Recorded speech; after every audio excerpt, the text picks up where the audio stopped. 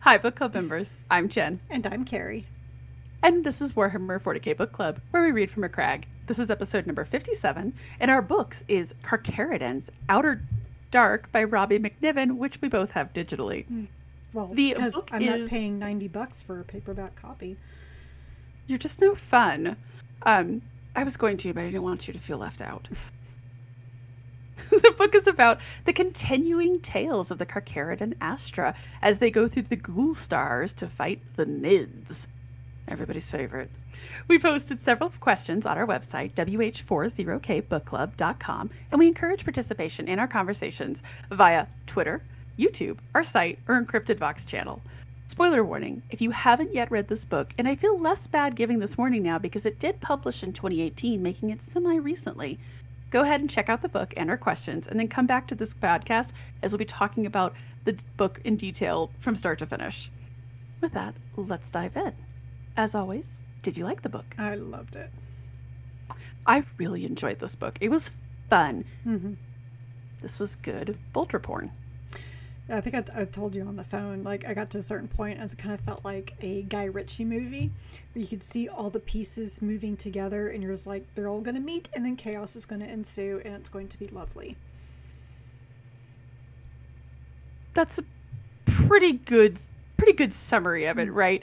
Well, for me, so it was one of those things where as soon as they said that it was the Gene Stealers, right, and they send this, I guess this detachment, it was like a really large detachment, to go and deal with them, the whole time I'm like, okay, they're going to have to deal with the Patriarch. Like, how is it going to happen, right? I, for one, did not picture a dreadnought getting dropped to deal with it. There was actually a lot I didn't picture happening in this, so the dreadnought was just kind of a nice little icing on the cake, and you can talk about some angry dreadnoughts. They're not happy when they wake up. So talking about the parts that stood out to us, that's actually a thing that happens with a lot of the chapters. Like, we've seen Bjorn, right? We have seen some of the Ultramarines ones. Autolocust from the Brother, the Iron Wolf of the Lake. The White Wolf of the Lake! Like, I feel as though some of the chapters, they lend themselves really well to having dreadnoughts, and others really don't. There's been a few short stories that I've read over the years where they talk about, like, waking up a dreadnought, and they're like, this is either going to go really well or not. Because some of them do go crazy. Mm-hmm. And maybe it's because he's wearing, like, a Horus Heresy era level, like, suit of dreadnought armor, where, because I had to look it up actually when they described it. I was like, that's heresy level, which is, oh, speaking of heresy level, how did you like when the Ashen Claws showed up in a Stormbird? That's right, it was a Stormbird. We were both like, that's an antique, be careful with it. No, it's because funny when I was reading aloud to my husband, he goes, whoa, do you mean a Thunderhawk? No. It's a Stormbird. No, I do not. And he was like, what's really funny is that, so the Carcharodons wouldn't think anything of that. No. Nope. Well, because if there's that's any, kind of the stuff that they have too. Right. If there's any other Adeptus Astartes on the planet, they'd be like, what the fuck is that? Kind of like what happened when we saw in Ashes of Prospero. Yeah. Stormbird shows up and it's like, which, if the Patriarch would have ripped apart the Dreadnought, I think I would have had to, like, have words with Robbie MacNiven. I would have too. That's actually one of the first things I checked, because then suddenly he stopped talking about the Dreadnought. I was like, oh shit, did he die? And like, no, he did not. He did not. They did definitely have to, like, immediately give him the sedative, but yes, they did. You did a good job. You go sleep now. That's right. Yoink. Hey, big guy. That's right. Sun's getting How's it going? The sun's getting real low. Yeah, that's actually exactly what I thought of too when they talked about, like, how they were basically like he was already, like, inert again. I was like, oh, you poor baby. Just let the poor guy die.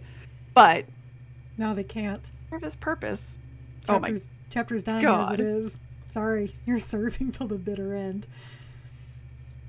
So bad. But I did really like the whole, like, that really stood out to me, because you know how if you've listened to this podcast, you know my feeling on the Nids and the Gene Stealers. I actually really liked when they described the patriarch coming in. Like, he's like, okay, dads have to come deal with this. Yeah, actually, that Grumpy. whole thing with them trying to coerce the patriarch to appear and everything. I actually thought of this really bad movie that I haven't thought about in forever. Do you remember Mimic? Oh my god. Yes. I remember Mimic. So, like, that was their whole thing, right? The only way they could have stopped this infestation was to find the one male. And they had to figure out a way to get him to appear. Keri? Did I just ruin this book for you? No, I love you. But, like, the number of movies you haven't seen, but you've seen the cinematic masterpiece, Mimic. Okay, so to be fair, that came out when I was in college, and we had nothing to do in Waco. Okay, we saw that's a lot of fair. I saw a lot of bad movies. Girl, I was dragged to see The Haunting, for crying out loud, with Liam Neeson and Owen Wilson. You know what?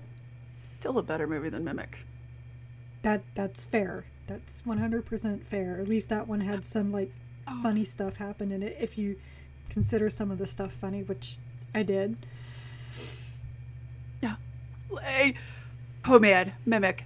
Guillermo del Toro's early entries into the cinematic universe. No. But okay, that's a fair comparison. Yes. And it's always one of the things, and even as much as I hate the Gene Stealers and as much as I don't like the Tyranids, I do kind of like the concept of the patriarch. And I do like when we get the patriarch reveals, because what was that? We never remember the name of this book. It's by Andy Clark with the librarian from the Imperial Fist, the Primaris librarian, where they go and they fight with the Gene Stealers. There's a wonderful scene in there. Yeah, that one. It's like Fist of the Imperium or something like that. That's actually exactly what it's called. I knew that. I was just seeing if you did. Because you said Imperial Fist librarian, right? Yeah. Yeah. Mm-hmm. That's it. That was the one. There was the reveal when the head priestess finally when the spell of the patriarch wears off, and she's like, "Oh my god, I was worshiping that as father? Like, you dumb bastards! It's not a patriarch. It's a giant bug." I think my favorite patriarch reveal was in Belisarius' Call. Okay, literally nothing tops that. Because that was so soul-crushing. Yeah. And because, again, when you're picking a lock, all the tumblers just fell into place, and you're like, oh god, I suddenly understand everything now. Like Highlander, I know everything. I can't threaten to divorce you on every podcast we do. But I really liked this when there was just something about the way he describes the patriarch, how it reminds me of when you were a kid and dad has to come and deal with the problem. He's just stalking in there all right, idiots. It's wait till dad gets home. Pretty much. And then how about a dreadnought friend? A dreadnought and a psyker with issues, which we'll talk about later. So what other parts stood out to you, if any? Oh, let's see. I actually highlighted a whole bunch of stuff. My other favorite is when Tiberos goes to deal with the borders. Because I made a comment that was a dig at the Blood Angels. Which one? All right, hold on. Wake up. That's not it. Basically, they kind of talked about... Oh, man. It was a total dig at the Blood Angels. Because it was actually mentioning about relics. There we go. Oh, yes. No, I know what you're talking about. When they talk about when they're walking through the ship, and they're unlike some other chapters that have all of these relics and these reliquaries, and and they're no, we got nothing. Yeah. Totally a dig at the Blood Angels. These guys, in a lot of ways, are kind of the anti-Blood Angels. There's no... So, the other thing that really stood out to me, because I actually, spoke out loud. Made my husband jump last night when I was reading. I said, well, I didn't see that coming. It was when, I'm not going to try to pronounce the Inquisitor's name. I'm just not. Nazagwu? No, I'm not even going to try. Okay. When he was with Brant and they went into the Adeptus Arbites office and then they all turned around, they had the black glittering eyes. I was like, oh shit, didn't see that coming. Like, Talk a bit about Nazagwu later, but and that scene I was like, actually keeping my fingers crossed and like, maybe he whips out some Inquisitor badass shit and survives this, and then maybe it turns out that Brant kind of suspected that something was going bad, but he really is an okay guy. Something. Wah, wah, wah, wah. Yeah. Yeah. Although I also kind of chuckled when they were planning to go to Pi 85, and they're like, well, we heard there's a heretic cult. And I'm just like, you guys have no idea. Well, that was really funny. I thought that was really funny because he's like, oh, there's a heretic cult. Whereas the Carcharodons are like, oh, there's gene stealers on this planet. Mm-hmm. Like, they know. Their information's a little more timely than Nazagwu's. Well, not only that, but, they psychers. Right, that too. Yeah. And they've been... Yeah. And they have already been fighting the Nids on the outskirts. Right. The Imperium to begin with, so... They're like have a little bit more information, but as soon as they're like, oh yeah, there's a heretic cult that will try to uproot, if we have time, from, trying to get this Carcharodons. And I was like, yeah, what are you going to do with the sharks when you catch them? It's kind of like the dog who chases cars. What are you going to do with the car? I was just about to say, right? Like, what are you going to do when you finally catch these guys? It's a whole other thing we'll discuss. So let me ask you this. Do you still enjoy the Carcharodons after reading this book? Oh, gosh, yes.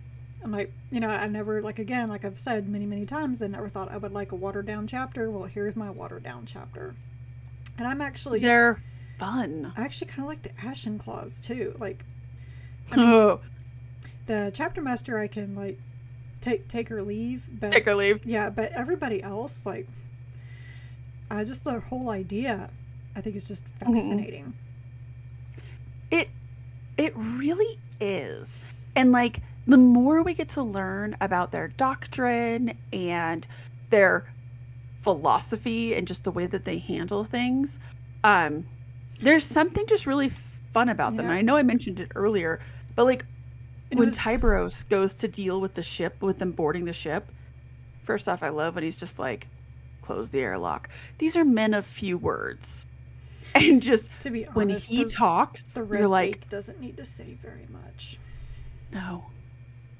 No, and that's one of the reasons I love him, is he's not a speech guy. He's just dangerous as hell, and everybody knows it. Yeah, because even when Baelshar was like, have I offended you? Why are you sending me away? And Tyberos didn't say a word. No one said a thing, and then he was like, oh, shit, said too much. I'm sorry. Yeah. I kind of like that he doesn't have to say very much. Right. It's just when he does speak, it's intense, and kind of some of the things he says are kind of genius. Yes. I mean, from a tactical point of view. So one thing I also found very interesting about the Ashen Claws, when Baelshar was sent there to treaty with them, and they said and they were talking about the Forgotten One, and Nez was immediately like, we haven't forgotten him. I liked that too. Ooh. Well, and it's actually one of the things that I was just looking for right now, and I'm having trouble because I know that I bookmarked it, but I'm having trouble finding it. Where he says, we haven't forgotten him. Yes. I liked that concept. So I really like the concept of the Forgotten One in general, because it makes it particularly... It's on page... Well, okay. Not going to help you. It's on page 50 in my book. Yeah, if I turned back now, I would not be a son of the Forgotten One. You dishonor his name. We have not forgotten him. Right. And yet you no longer serve him. We do. Yep, there it is. So, especially since it's already mentioned that they're an offshoot of the Raven Guard, the Ashenclaws are for sure.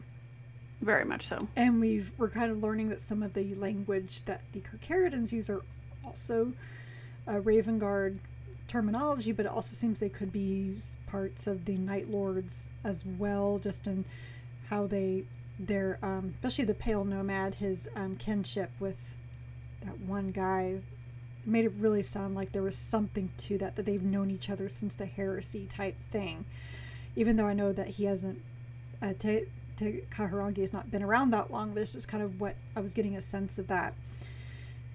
So it just, well, I think he continues to skirt around the Raven Guard thing, but this book was probably the closest that cements it, right? What I think, to me, that was the line. What really love about the Carcharodons, you know, they're almost in a way, they're kind of like the Alpha Legion in a way, in that they got this mystery about them. You don't really know why they're exiled. You don't know what they did. You don't know exactly who the lineage is. We have ideas. It's the Raven Guard, maybe some Night Lords sprinkled in there, but then you can always argue that Korax and the Night Haunter are two halves of a whole to begin with.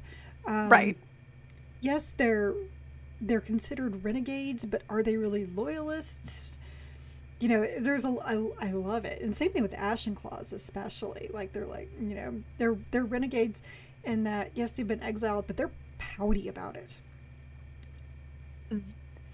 Well, if you know the history of the Ashenclaws, which they kind of talk about in here, they kind of talk about it in here a little bit, but we'll talk about them a little bit more later, because there's a lot of weird stuff going on with them. Well, not bad weird, good weird, interesting weird. But I agree.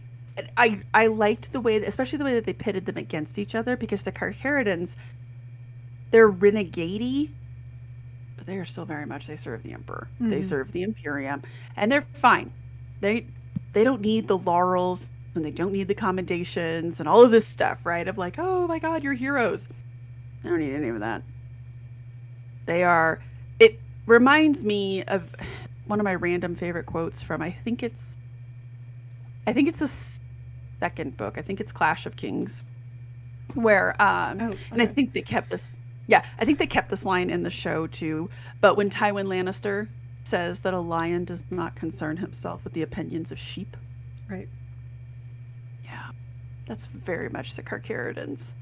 The sharks do not concern themselves with the opinions, right? They know who they are, they know what they are, and I don't gotta explain shit. Nope. Which really liked that about them. They're very quickly becoming one of my favorite sub-chapters. I just like the whole idea of them, and the idea that they're Raven Guard, potentially. Ish. Is fun. Yeah. So let me ask you this. Are you invested in... Okay, so now it's my turn. I think this is what I was saying. Keri? I was saying Keri. Keri works too. Are you invested in his story? Well, I mean, I was, but I think his story's done. Well, I mean, I guess it is, but it isn't. Yeah. At the same time, I thought it was very... So what did you make of the reveal? So, you know what? I had totally forgotten about that whole demon thing. Like, I knew who he was.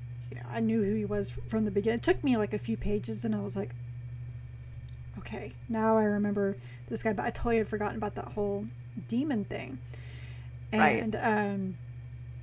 But when you find out what it is, it really clicked. Like, well, that makes sense.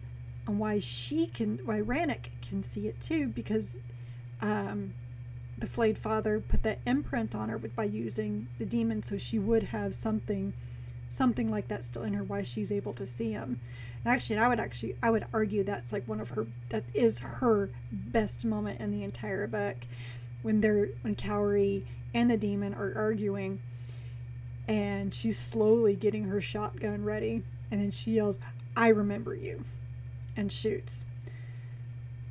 Like, yep. So that was her best moment to me in the entire book. I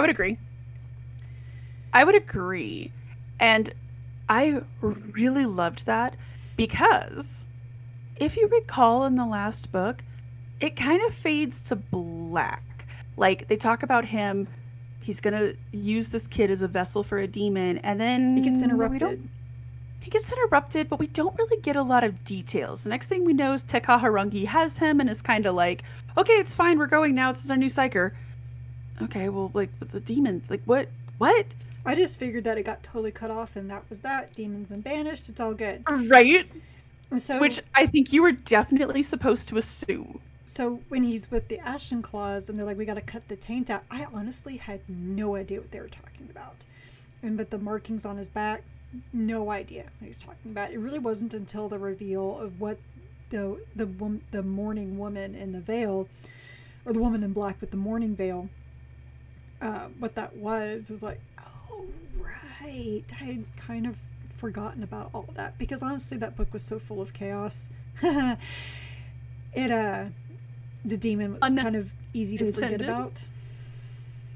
It kind of was, honestly, because you're right. There was just so much going on, and it was so hectic that when the demon finally gets revealed, that's actually kind of funny now when I think about that in hindsight, that the demon wasn't even the craziest thing about that book. No, I think the craziest thing was all the infighting, and then the sudden, just everybody kills one another, and then the rest of the Night Lords are like, whoop. We didn't like that guy anyways. We didn't really like either one of them. Time to go. It's been real. Pretty much. It's like, peace. Night Lords are out. Yeah.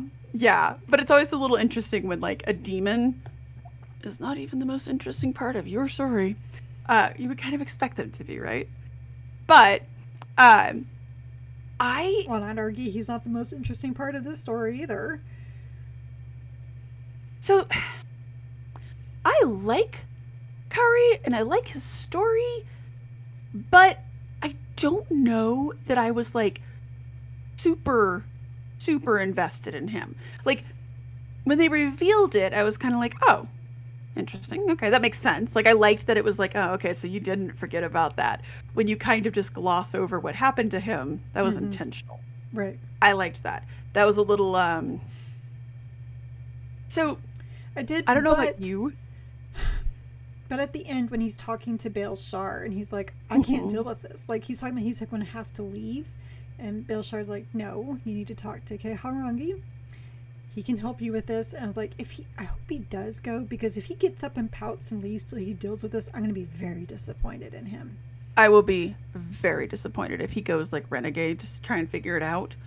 I have to imagine that Te Kahurangi, he actually, and this is so one of the interesting things about both of these books is that you remember how some people were like, oh, when we read Silent Hunters, they were like, oh, this breaks the canon and blah, blah, blah. First off, no, it does not. I don't see how it does. I still don't.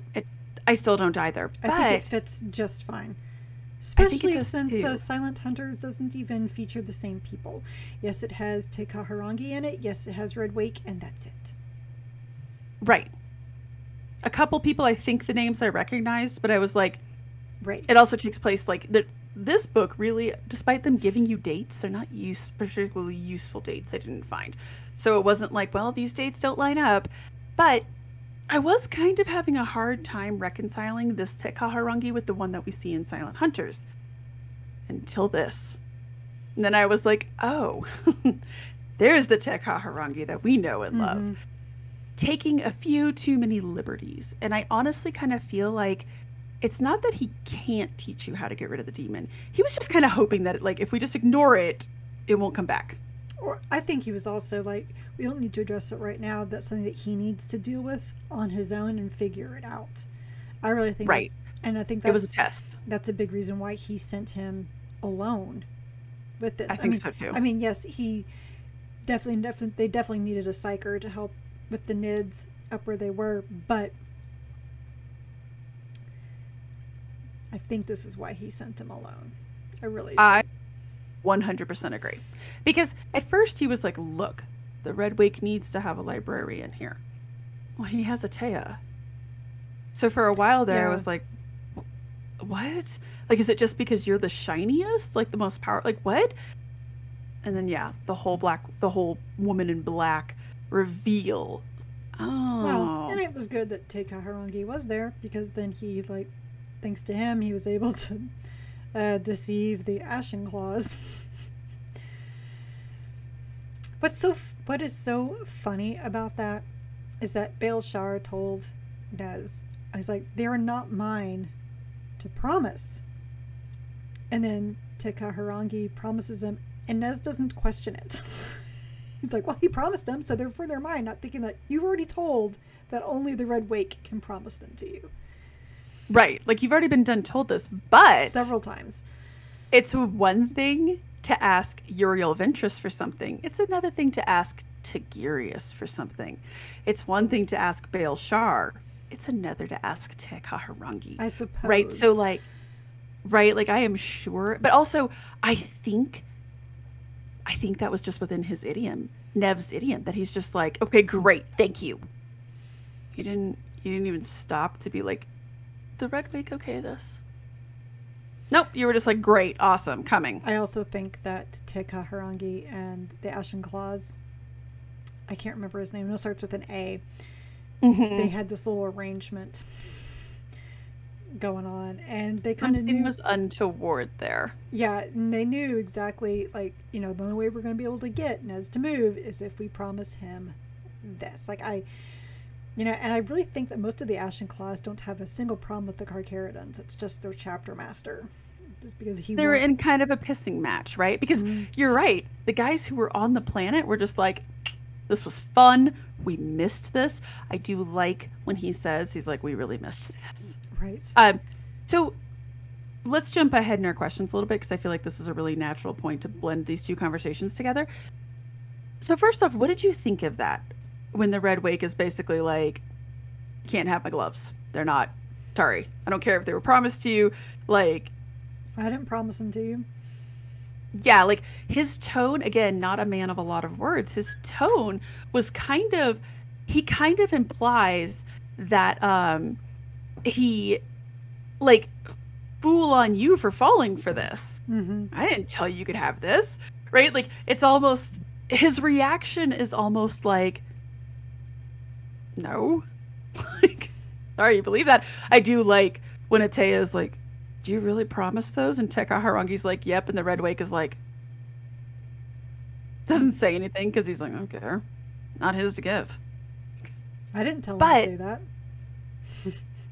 That was an interesting flavor text to him in particular, because this whole time, right, they seem like they're a more noble chapter, right? And because they're loyalists, and there's a little bit more what's the word I'm looking for? Like, maybe a little bit more chivalry to them. Chivalry is not the right word for them, but maybe that they play a little bit more by the rules. I guess when it suits them. Very much so. So the fact that he's just like, nope. Here's the thing, Like, though. So the Ultramarines never, and the Imperial Fists would never deceive somebody like that. no. I mean, they'd be clutching their pearls even thinking about it. However, the Dark Angels would. The Dark Angels 100% would. And the Raven Guard might as well. Honestly, I could kind of see the Raven Guard pulling out that type of lawyerese. Mm-hmm. Well, I didn't say you could have them. A person who does not represent my property said that you can have them, right? Like, it was very, Right. yeah, it was a pedantic argument, but like very interesting. And I guess maybe that does play into their honor, because he's like, it's my property, no. Yeah, And I did like when he's like, but you can come here and duel me have for no him. honor. And they talk about that. They're like, honor is stupid. Basically, yeah. But I do like when he's like, sure, come on, we'll go fisticuffs for him. It's fine. And the guy's just like, I loved that. Like, here's like, old man, like, because that's how I kind of am picturing, but just because, like, they talk about his voice, and it's like, he's like, you want him? Come take him off my cold, dead body. Pretty much. Yeah, he totally Charlton Hestoned that. And Ned's just like, maybe some other time. Like, oh, okay. You afraid of the old man? Well, yeah. If it was Bael Shar, I think he would have teleported over there in a heartbeat. But that's not true. Because he challenged Bael Shar to the death. And then That's true. And then was like, no, you know what? We're going to put you in a gladiatorial match instead against a The World Eater. And, and I actually did have a vision of the movie Gladiator when he defeats him and he's yelling at them. He's like, are you not entertained? I mean, he's like, oh, very much so. Yeah. Like this, it was great. I don't know if he does that on purpose, but Robbie MacNiven actually does a lot of like what I think are very clearly very subtle nods to movies. Like when Rannick and them, when they go into that Arbites precinct and they talk about the guy with the visor who's frowning and then the girl who's very pretty with the short hair, clear reference to Dredd. I was like, oh my God, I've also seen Dredd and love it. I've never seen Dredd. Oh God. I know, I've never seen Dredd, but I've seen Mimic. Go on ahead. But as soon as you said the visor with the frown, I was like... Why though? I was like, hey, that does sound like Dredd. Now that when you describe that, like that does sound like Dredd just because I've seen the posters. Of course. Because Carl Urban's beautiful. Oh, I was actually thinking of the Sylvester Stallone movie. No, that's Judge Dredd, and we don't talk about that ever. Oh. Ever. I thought that was... We talk about Dredd. I thought it was the same. No. Oh. Judge Dredd is the cinematic abortion from the early 90s, and then Dredd is a masterpiece that's like grossly underrated, and it has Carl Urban, who is gorgeous, and if you put that man in a hat, he's gonna sell it to you. Look, it's a Warhammer 40k movie. It is Arbites in a hive. Don't at me. So it's totally. Is that the movie that we see all the memes made from with Carl Urban? It's like, well, yes, isn't with the fire invisible sea? Pretty much. Yeah. Okay. Oh no! The invisible cunt line. That is from The Boys, which is also wonderful. Anyways, he does just like a lot of little nods like that, and I don't know if it's just because I am such a pop culture, like I always relate things to movies, or if he's doing it on purpose. So, asking for a friend. You can't convince me that the whole gladiatorial scene when he yells at him like that's not 100% from Gladiator. 100%. Let me ask you this though, since we're talking about the Ashen Claws. First off, what did you make of them as a chapter? Sad. Kind of sad, huh? I mean, just the fact that they're out there in the outer dark, just the same way that the Carcharodons are, and they just kind of keep to themselves. Like they keep these planets so that they can constantly, replenish their numbers. But then they don't do anything. Right? It's kind of disappointing. Mm-hmm. Like, and that's why I loved so much when the guy was like, "Man, this feels good. I've missed this," because that's what your purpose is. Like, even it just makes you wonder, like, why are you bothering replenishing your numbers if you guys aren't going to do anything? And like, even I'm gonna actually defend the Emperor's Children here for a second. Like, even the Emperor's Children, who are hedonists and not really doing anything. Like, I'm thinking about the Exalted One right now. Mm-hmm. They're at least worshiping their god, and they're happy. Like, it actually reminded me very much. But they are out doing things. In that, they find a craft world. Oh, they're going there, and they're destroying everything, and eating as many soul stones as they can. I mean, they're doing things. They're not just, yes, they got their hedonistic qualities about them. They're still doing that in the background. They're doing that on the way there. That's their road trip to finding the craft world. But they're still doing things. And if the Nids came their way, you better believe that they would be no, they don't care about the Nids attacking the Imperium, but they don't want the Nids near them. Right. But like, I guess what I'm saying is that I feel like they're living their best life.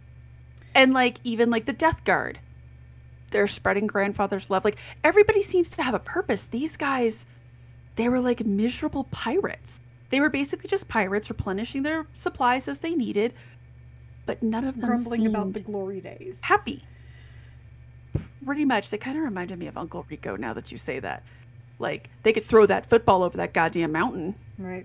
Like, they made me sad a little bit. Like, and I actually kind of found them repulsive too, because like they're just like sitting around feasting, and I'm like, y'all don't do anything. You're just pirates. You're glorified pirates.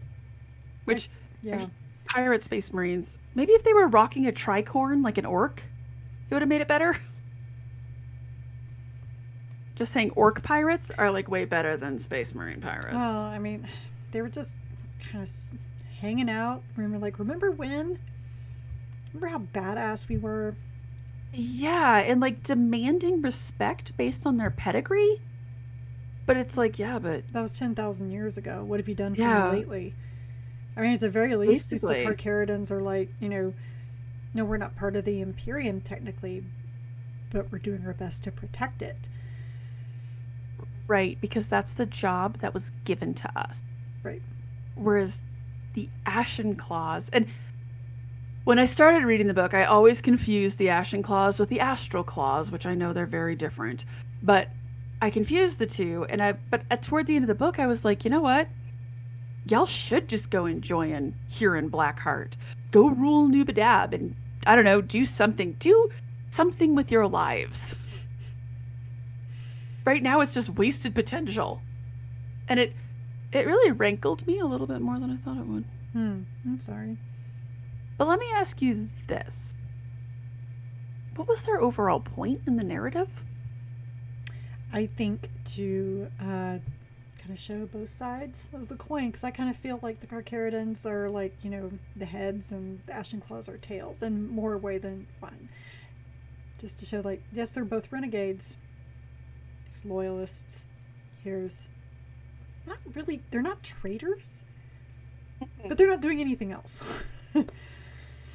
It was very much so. Last book, we got to see the brutality of the Carcharodons versus the brutality of the Night Lords. Night Lords, which was very, very different. Different, because the Night Lords are cruel, and they delight in that cruelty and that terror. And this has always been one of those things, especially in the Horus Heresy right now, they're really leaning into with Corax versus Conrad, of these guys are cruel, and they like the terror tactics, whereas we're just professionals have standards, and the Carcharodons have got standards, right? Mm-hmm. It's not personal. It's not passionate. They're not loving this really per se. They kind of do, but because they're Space Marines. And then this was more of like, okay, you think these guys are renegades? Yeah, let me show you what an actual renegade chapter looks like. It ain't pretty. Right. But I will say that I kind of felt like, I'm just going to pull one of my notes on my iPad locked. I kind of felt like, so they were in the beginning that we got this juxtaposition between them, right? And I was like, well, that's very interesting. And then they show up at the end, and there's this big confrontation over Slake and Hunger, which I want to know more about that. Citation needed. I want to know whose they really are. Right. And who do these belong to? Right. What is the origin story of these gauntlets and where they came from? Right. Yes. Who are these? And one of the very interesting things is, of course, Conrad Kurz was renowned as having those two murder gauntlets too, which were similarly charmingly named. But like, I would like, I too, I want to know who this is. Why do the Ashen Claws think that these belong to them?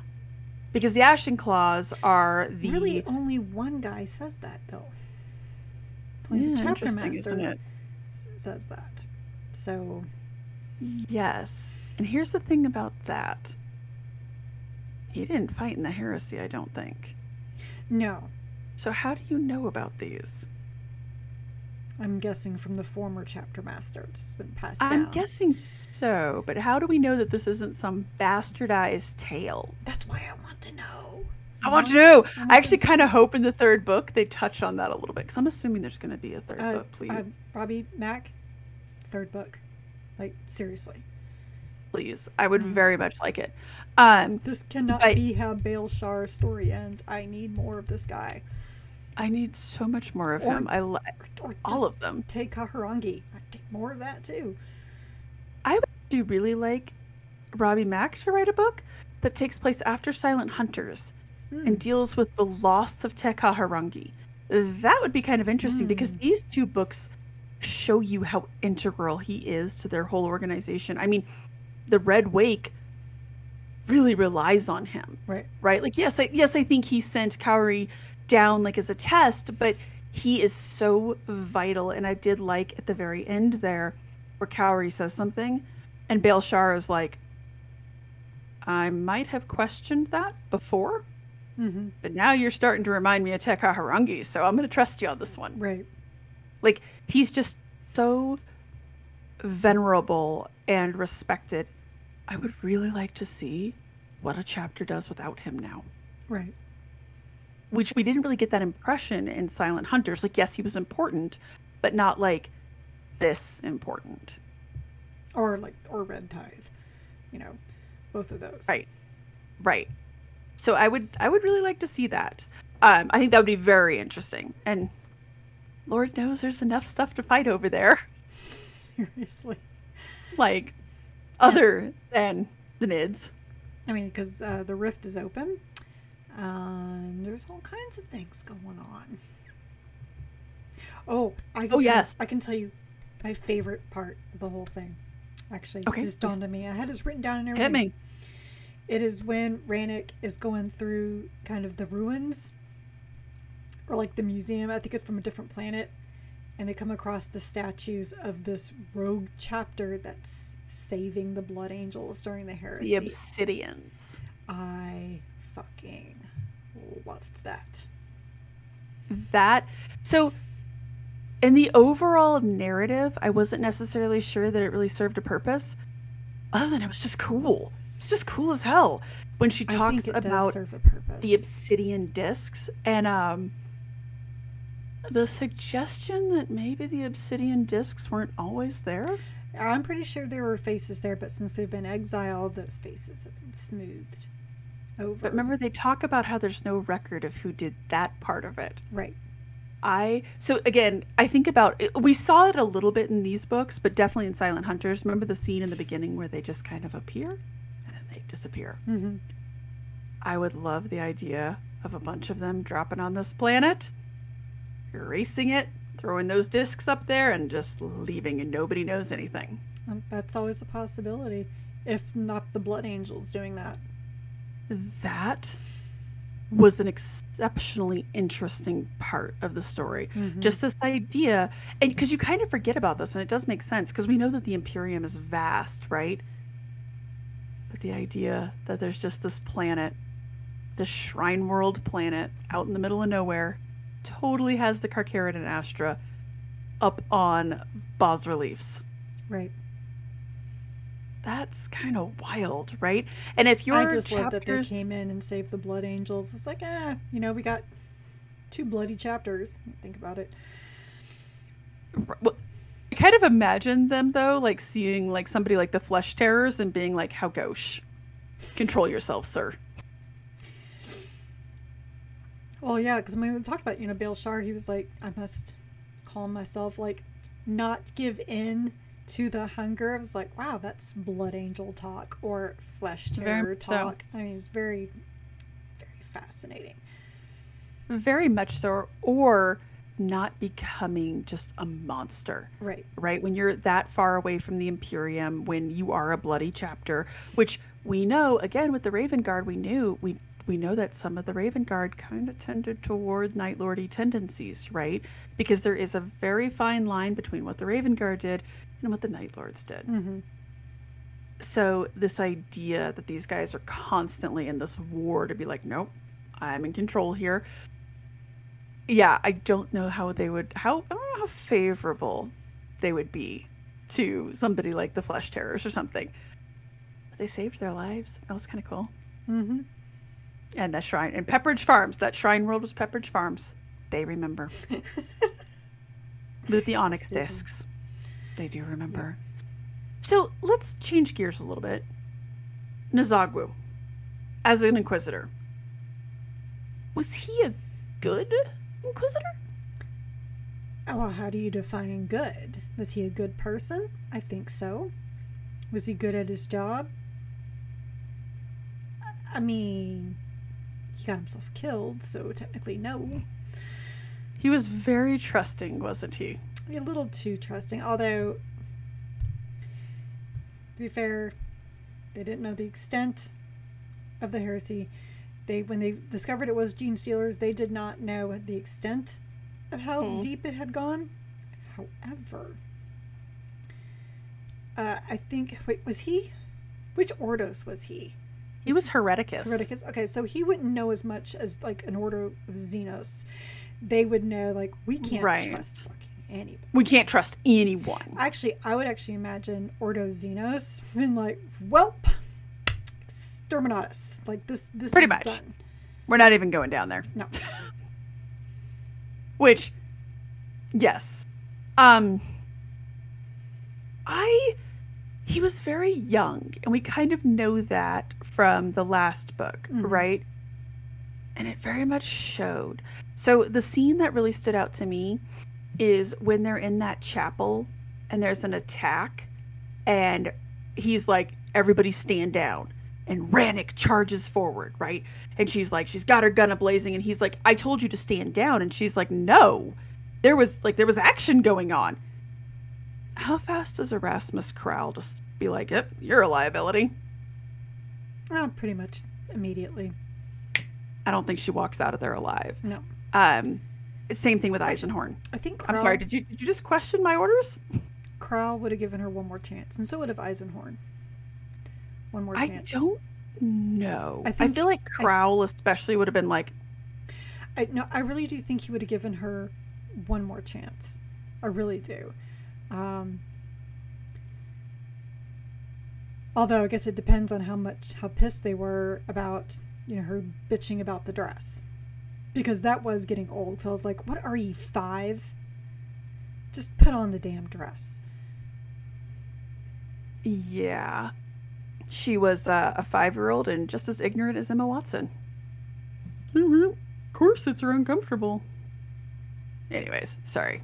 Having worked in bridal as long as I did, that drives me insane. Yes, can you move as freely in one of those dresses as you can in your fatigues? No, but no. Actually, when I thought there, I was like, wow, in Ravener or Eisenhorn's retinue, if he told, Elizabeth or Kara, put on this dress, they would say, which shoes? Pretty much. Did you also get me shoes? Because we want them to match. Right. Medea. I think Medea even would be like, okay. Yep. Yeah.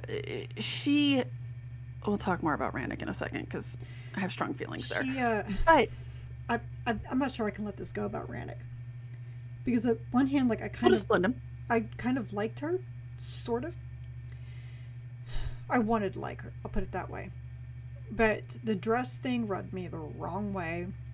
Rubbed me so hard the wrong way. Like the 4th time she mentioned it, I was like, I get it. And it just, a lot of her interactions just made me think, like, you think you are more important than you really are. And we kind of saw that in Red Tithe as well. Very much when so. She was trying to move up in the Wardens. And where did that get her? Well, it nearly got her killed several times. There was actually that interesting comment that Nazagu's interrogator made, where he was, because remember, he gets stuck back at home base with the astropath, and he even says, he's like, I'm the interrogator, not her, like she seems to think. It's like, yeah, that kind of is basically where she's at, right? Where she's just like, yep. But at the same time, I think he needed to have her close because she was a liability. If he had sent her back to watch the astropath, I don't think he could have trusted her to stay put. Whereas the interrogator knows his role. But, again, I don't see Crowell or Eisenhorn or even Ravener keeping someone like that around. Who's like, I can't trust this person, and all they do is bitch. Like, how many of his audio logs does he leave where he's like, she's becoming a liability? Like, she's been a liability 3 entries now. So did you I know you said you wanted to like her. Was there anything you liked about her? Crowell and Eisenhorn Ravener, especially Ravener, because he was so forgiving, would have given one more chance. But I think after that, they've been like, you got to go, and we all know there's no retirement plan with the Inquisitors. No. So, and I can't. All it would have taken is if he explained to her, you do realize that if you're not going to work out, you have to go. And I don't mean go out the door. There would have been a tough talk, I feel like.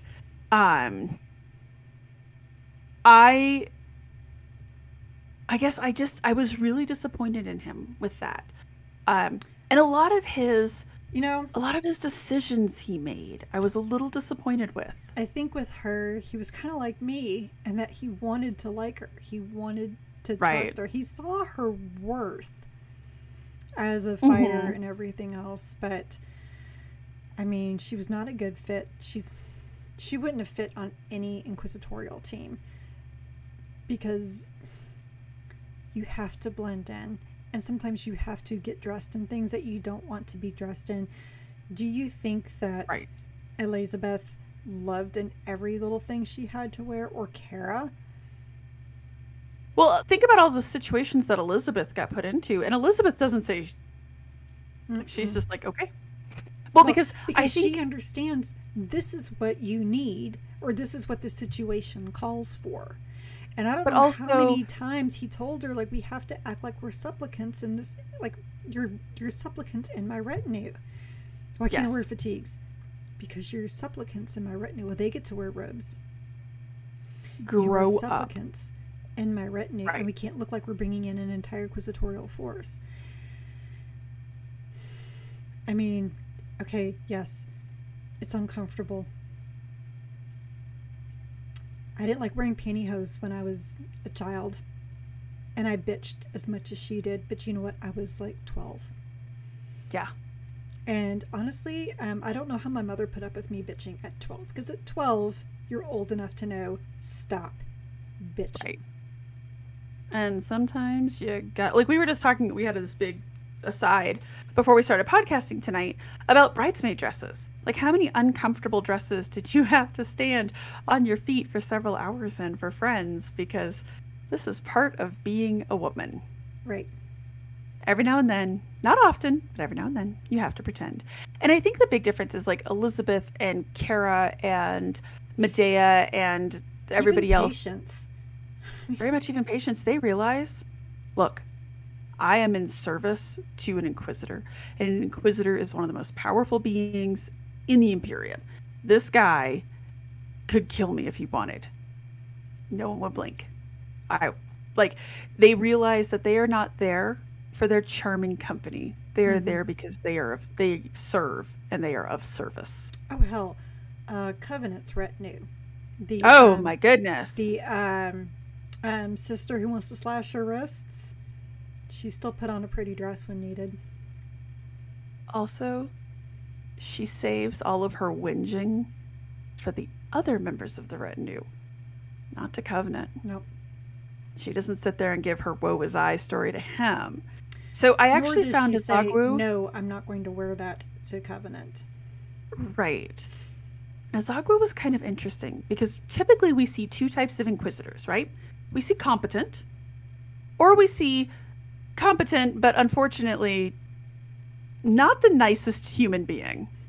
Straight up evil or just really callous, right? But where typically does Ravener fall in that? Man, I find Ravener a little incompetent. You know what? Oh, shit.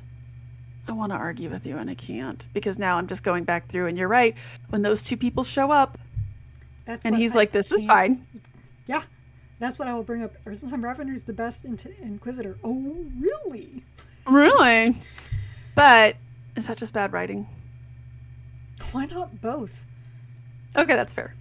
But we haven't got to see that really green new Inquisitor who doesn't really have control of his retinue. And like, you also kind of get the impression that some of his retinue are loyal to him and trust him, but the other ones, like the Inquisitor, like the Interrogator, who's bitching, right, and unhappy because he's like, yeah, I've been sidelined for this lady. And then the Doctor even is kind of like, okay, like nobody seems happy, or like, not that people need to be, not that a lot of people are happy in the Warhammer 40k universe, but you know, they don't seem that on board with him yet. He hasn't proven himself yet. So it's really interesting to see that, right? That, yeah, there are some Inquisitors who aren't that great. And you know what? They end up killed. Because they effed up. They trusted them. Like, the fact that he goes with Brant like that was when I started to not trust Brant. When he went off with him alone, I was like, oh, this is not going to go well. I didn't think anything of it. Now I was pretty sure the Pontiff had turned just because they pointed out about the flak jacket. I was like, that is too convenient. You're right about that. And then, you know, when all the priests had whatever they were called, the devotat, sure. Okay, that's a hard word to say aloud, by the way. The devotati? Devotati? I was calling them the devoti because I'm reading aloud, and I was like, nope, I'm not tripping over that second T. Whatever made up Latin declension you're trying to work on. Yes. Anyway, when they all had turned, or most of them had turned, and that one guy was like, oh no, we haven't turned. Oh wait, yes we did. When the Carcharodons showed up and basically saved the Inquisitor and Rannick, I was like, okay, there's no way for sure. Like, I had an idea, but there's no way that the Pontiff is also not turned and everything. But I really didn't, because that one chick in the Arbites wasn't, the one that unfortunately died, was kind of torn. Oh, yes. Yeah. I was like, surely the Arbites are fine. Like Brant seems... Now that I'm saying this, though, I remember how he immediately picked out the Inquisitor and brought him to the Pontiff. So now I'm questioning everything I've already said. Well, and here's the thing, and this is why I say that I think Crowl... So it would have been interesting to have seen Crowl in this situation. The second that Brant was like, yeah, you know, usually he doesn't wear anything like that, but thank God he had that flak jacket on, Crowl would have been like, really? So he's chosen death. Like... He would have, I feel like he would have picked that up because he was a better investigator. He's not even Ordo Xenos, but he was a better investigator. I feel as though Nzagu's problem was that he was a little overly trusting. He was overly trusting. Like he didn't want to believe that the infection, because let's face it, that's what this is, has gone that far and has spread that far. As I'm two-fisting Chick-fil-A lemonade and bourbon. Been a rough week, you guys. Yes, you're absolutely correct. Still better and when again, I though, get that whiskey distillery. Oh,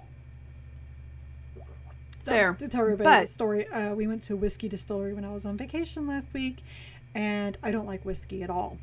But I was like, I'll try some, and they had this bourbon and peach iced tea, and I was like, well, because where we are in Texas, and there's peach orchards, like I'm sure this is like homemade peach tea, and maybe that'll disguise the whiskey taste.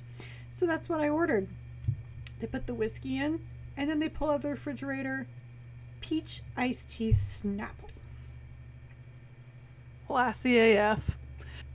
Yes, that's actually kind of what I was thinking about there. But to me, it was just, and I don't know if Robbie MacNiven, please don't disabuse me of this notion if he didn't do this on purpose, but I did like the idea that, look, they're not all good. They're not all Batman, right? They don't all get to be at this Lord Inquisitor level where they're just badasses solving crimes and figuring shit out, right? Mm-hmm. Connecting the dots. And they're not Some of them don't get to that level. And they're not all like crazy heretics either. So, right. You know, because it's usually what we see, right? They're really good investigators who are really good at their job, and these have turned. Right, pretty much. Right? And that was interesting. That was kind of neat. The idea that, like, look, they're not all awesome. And as you said, there's no retirement plan, right? Like, they don't just go find some other job for you to do. I feel like the Warhammer 40k universe doesn't have a lot of people who fail upward, right? Sometimes it doesn't work out. So let's talk about Rannick, though, because I know you said you wanted to like her. Did you?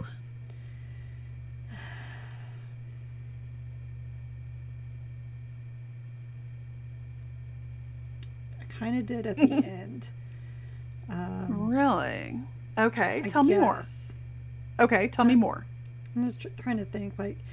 So the fact that she did her best to go look for the Inquisitor, where he was. I will give you that. Yes. You know, this is the guy who did pull her out of that prison world. She does owe a great deal to him and to find him. And that's where I was like, oh man, he didn't pull some Inquisitor Jedi shit out and survive. As probably because he was there by himself. That's kind of a problem. Like, you never really see, that is a rookie mistake. Inquisitors shouldn't go anywhere by themselves, except to the bathroom, maybe. Maybe. Even then, you've got somebody there watching your back. Right, exactly. Making sure that the toilet isn't rigged. Anyway, so there was that. Yeah, I think that was it. I'm thinking about it. Because the other thing I thought was so childish about her was when she sees the Carcharodons, and she just unloads her las pistol into them when they were like saving them. To the point where like the Inquisitor has to basically is like, would you just stop? Just, See, I think that's the point where to your point, if Krall gives her a second chance after her bullshit in the church, I think that's the axe right there. Like, you just open fired on Space Marines. You dumbass. They can all kill us like that if they decide they want to. And this might be a little bit of this player knowledge, not character knowledge thing, but I get really frustrated with this because I'm like, you encountered the Night Lords. You encountered some of the Carcharodons too, but you mostly encountered the Night Lords. Mm-hmm. How do you mistake the two? They don't even wear the same color armor. No, not even remotely similar. Okay, trauma, chaos, as we already said, right? I mean, that was a chaotic thing, right? Whatever. Mm-hmm. But her dogged insistence, especially after these guys have been helping you, Carrie's carrying your boyfriend, right? Like, yeah. I thought that was so sweet. Oh, it was so sweet when he carries them, and then it was all for nothing. I was devastated. Yeah. When they talked about the guy eating his neck out, I was just like, oh, that's so devastating. I mean, at least he was like under. At least he wasn't awake for it. Yeah, I guess. But like, this guy's helping you. Like, the people that you saw on the other planet, Zartak. They were not the helper to Zartak. I wanted to say Zartan, but that's a G.I. Joe character. Those people weren't helping. Like, you should be able to think and start processing, like, okay, I was traumatized, these people are awful and evil, but they're doing all of these really good things, and they're helping, and they're here to help fight this heretic cult. Traitors don't do that. No, because if the Night Lords happened to be there and the Gene Stealers popped up, they were like, oh, we're out. We're not dealing with this. Or they would just be like, all right, we were going to kill the whole population anyways, so... Could be. Cool. Like, you know what I mean? Like, they would be there for terror anyways. So as soon as, like, the Gene Stealers showed up, they would have been like, well, this makes it a little more interesting, doesn't it? Can have me a human flesh and a Gene Stealer flesh cape now. They would want that. Goes with everything, really. Right? It goes with everything. It's great for the fall season. I feel like the chitin would really, like, insulate well. That really frustrated me. And so at the end, when she's like, I have so much to tell you. You bitch. You're going to make more trouble for these guys because you can't figure your shit out. Never mind the fact that you never would have survived without Cowrie being there, like, at all. Right. He saved you from the bomb. He saved you from the Gene Stealers. Yes, you saved him from the demon. I mean, or kind of. At least, well, gave a damn good distraction so that he could. That's fair. He could finish off the demon. Mm-hmm. But he could have let you go to the demon. He could have. He could have used you as bait. He could have been like, enjoy, figure it out, human. Yeah, they didn't kill her when she was emptying her las pistol into him. That was a big thing too, right? Baelshar just being like, what are you doing? Right? Like, are you serious right now? But you're absolutely right. Like, I wish she was just, I guess, smarter. I wish she was smarter and could have looked at that and analyzed that and been like, huh, none of this is computing with my memories. And when she told the demon, I remember you, I thought that was going to be that light bulb moment, and she'd be like, oh, my bad. So where does she go from here? I mean, that's what the third book's about. And she Her the new helping an Inquisitor. Takes the new Inquisitor hunting for them. Right. Could be. I mean, I mean, you could be right. It's like sometimes, like, man, you Inquisitors, don't you have anything else to do? Like, surely, I mean, the rift's open. Seriously. You guys got other shit to do right now than go chase after what may or may not be a exiled chapter because they don't know. You don't know who these people are. Yeah. I mean, that aside, there's so many foundings. There is no way the Inquisitors know every single watered down chapter out there. No. And there are so many foundings, and I'm not like, I have no doubt there's probably some sort of like registry where you can be like, who has this? Yeah, do you think the Space Wolves did that? Do you think, well, they don't really have successor chapters, really. No, but they have some failed ones, but you know what I mean. I know what you mean, yeah. And you have to wonder, like, how that the Soul Drinkers are registered with the Inquisition. I mean, let's be real. Why not? I would posit there's no way that they have all of the Blood Angel chapters, right? Don't they have all the Dark Angel chapters listed, right? Most of them are killed now anyway. True. Not the Dark Angel ones, though. They were devoured. They got devoured. Zartek is a treasure. But yeah, like, I doubt it's up to date. So, like, yeah, the fact that they are... I do like that was at least Nazagu was kind of like... We don't know what they are. Let's find out. We don't know what that is. Let's deal with the immediate threat. But does she start this... Who is it? Inquisitor Frayne. Does she start, like, a wild goose chase on this? Maybe. It's kind of what some Inquisitors do. To be fair, yes, actually. And some of them, like we've already talked about, right? Like, I almost said Sorik, sorry.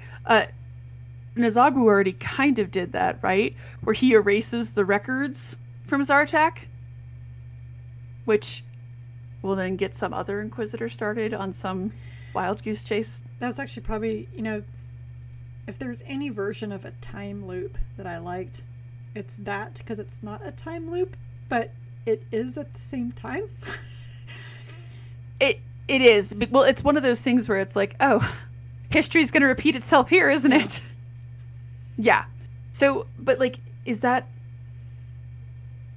I really want a third book. I'm not necessarily sure that I want a book of Frayne and Rannick hunting them. But I think that's what it's going to be. I mean, there's going to be something with Frayne and Rannick. Oh, for sure. Because otherwise they just would have left it at Rannick sitting there just waiting to be picked up. Pretty much, right? Which, along those lines, where does the book go next? In general, the story. I just hope that Cowrie's in it. He doesn't go pouty off into the woods. Right. I hope that he's able to find some answers. I hope he's able to suss them out. Actually, since I just said I would like the third book to take place in a Te Kahurangi-less world, it might be interesting too with him having to figure this out on his own, while also serving the chapter. Maybe having some flashbacks to some things that Te Kahurangi explained to him about how to deal with this. That maybe didn't understand at the time. But now looking back, he's like, oh, okay, I kind of see where we were going with this now. Right? Yeah. I'm excited for a third book, but I am a little nervous about where it goes from here, if that makes sense. Yes, it does. Makes sense. It makes sense in my mind, which isn't saying a lot. Although... I just know more Carcharodons from Robbie Mac would be a good thing. Yes. I very much want a third book in this. Although these last 2 books have been, well, actually the last like 3 or 4 books have been a little dark. I don't know why you'd say they were dark, you know, with like Night Lords and their flesh capes and stuff. The grim dark universe being dark, go on. So I'm actually kind of glad that for our next book, while we wait for more new books to come out, we are going to get some levity up in this bitch and dive in to Sandy Mitchell's lovely Caiaphas Cain series with For the Emperor. This is which also, as I discovered digital today, I was like, oh, I already have the Caiaphas Cain omnibus. This is great. And I opened it up and I was like, hold on a second. And I was like, well, which of these? And then I go to Wikipedia and I look stuff up. And I was like, there's like other books like before where this one starts. And I realized I have the second omnibus. Oh, that hurts. I went to Amazon and was actually able to find paperbacks of the first and the third omnibus for less than $10 each. Excellent. So, yeah, so that's eventually coming on along the way. Right. You got it digitally? Go down in your basement and hunt down your original copy. I think they're in boxes. Lazy. Yeah, 100%. I was like, I could go down and dig through all of our boxes. I think I'm good. I think I'm totally good. So, and it's been so long. So kind of like with Storm of Iron, it's been so long. I'm really excited to actually read it again and see like how it holds up. And in my mind, it was super funny. So I'm hoping it still is. So the only Caiaphas Cain thing I've ever read was that one short story, and I laughed. Which is hysterical. So hard. Yeah. That one, I read that one because you had suggested it and you enjoyed it so much. And I was like, oh, well, if she enjoyed it, like we'll probably enjoy it even more because we know Caiaphas Cain. And yeah, it's hilarious. Because aside from all that was the show. That was so great.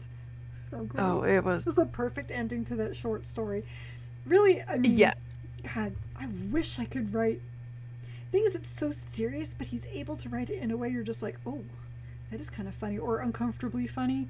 Like when he's like, why don't you go take your girl you've been flirting with? Oh, well, she was part of the purge you just initiated. Oh, like, Sorry. That's great. Some great comedy right there. I can't wait to read it because in my memory at least, and that short story kind of reminded me of that, his humor, often Saharan dry, but very sharp. See, I love dry humor. I'm actually really excited for this. So it'll be, we haven't read an Imperial Guard book. It feels like in forever. When was the last one? It might have been the Rachel Harrison book.